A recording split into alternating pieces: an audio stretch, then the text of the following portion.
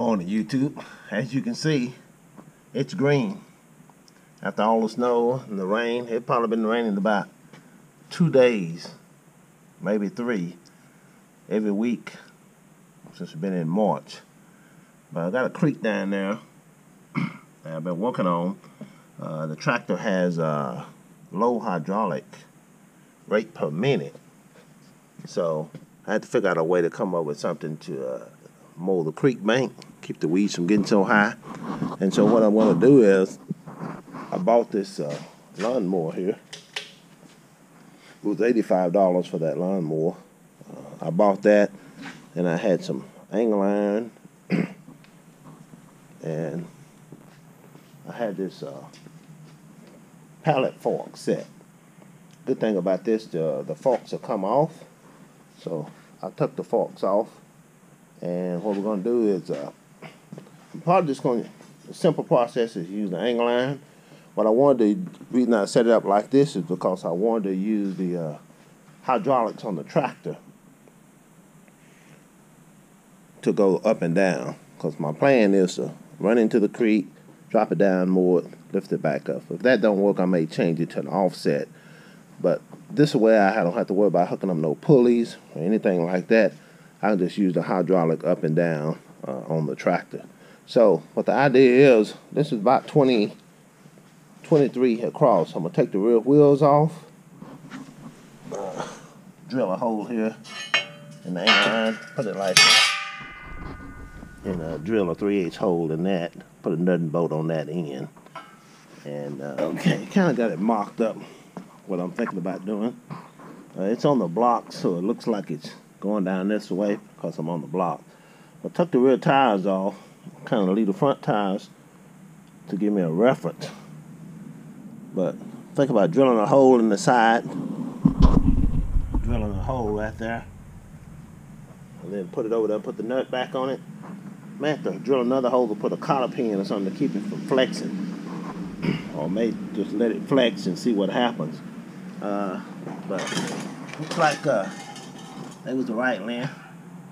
We're right at 60, right at 5 feet. So probably gonna put, think about putting drill two 3/8 holes there, and put 2 bolts on each side. That's what I'm thinking about doing. But this is the way it'll look from the front. That's the way it's going to look from the front. And then this is the way it looks from the back side here.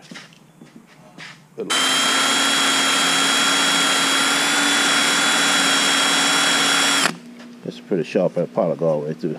So, okay, just make the hole a little bit bigger than the punch mark, and it make it easier for the drill. So we'll put the 5/16 drill on here, punch a hole through it.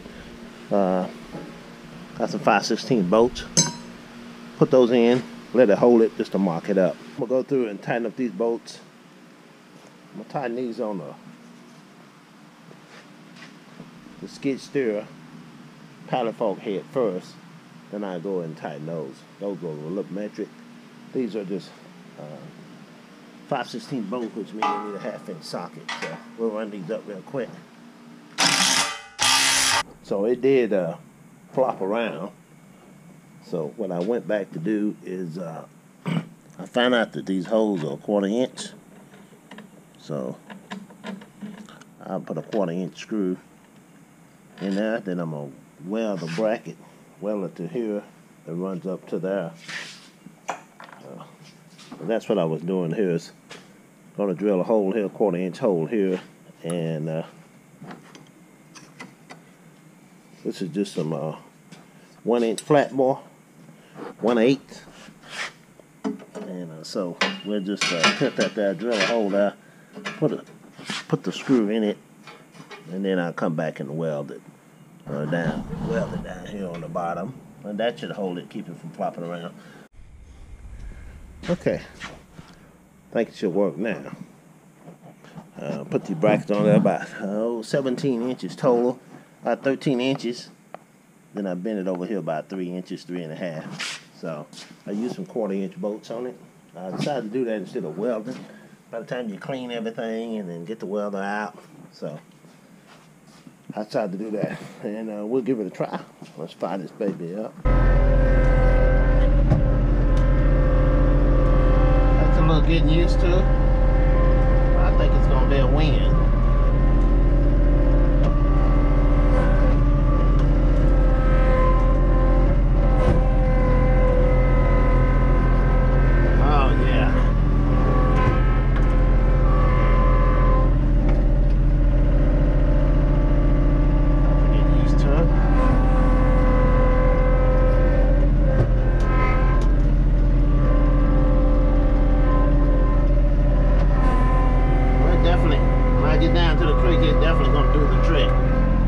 It does the trick. You saw in the video.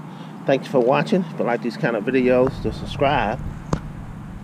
And you can stay caught up. The spring is coming, so we're finna get back outside.